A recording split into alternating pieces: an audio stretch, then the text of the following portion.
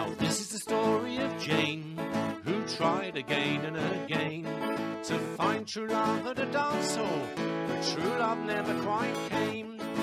Round the floor she would dance, in the hope a boy would advance. No one ever came near her, no one gave her a glance. In the hope that somebody might, she became a familiar sight. On the floor of the dance hall, every Saturday night, sing along now. Poor, poor Jane, poor, poor Jane, poor, poor Jane, poor, poor Jane.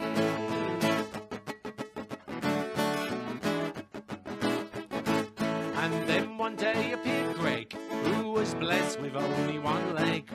So though he loved to dance reggae, Greg could only dance reg. Jane was the girl he would choose, and he went and gave her the news. I lost me leg as a kid, and a leg ain't a nice thing to lose. They danced all over the place, it was more like a three-legged race. And then at the end of the dance, he invited her back to his place. Poor, poor Jane, poor, poor Jane, poor, poor Jane, poor, poor Jane.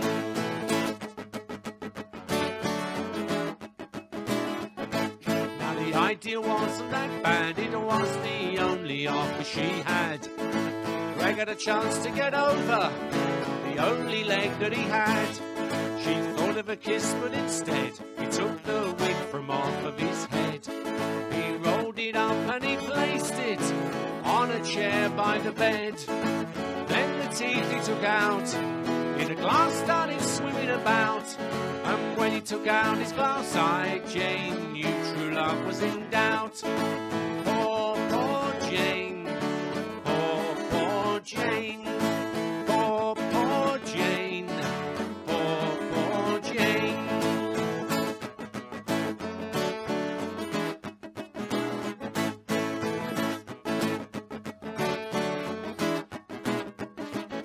So Jane, she slept on a chair, there was more of Gregory there.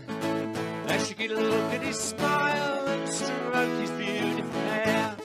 Next morning Gregory said, I will bring you breakfast in bed. But she couldn't get over the glass eye that rolled straight under the bed. Well, in the breakfast came the fried egg winter Jane, and that was the day she decided she'd never eat sausage again. Poor, poor Jane,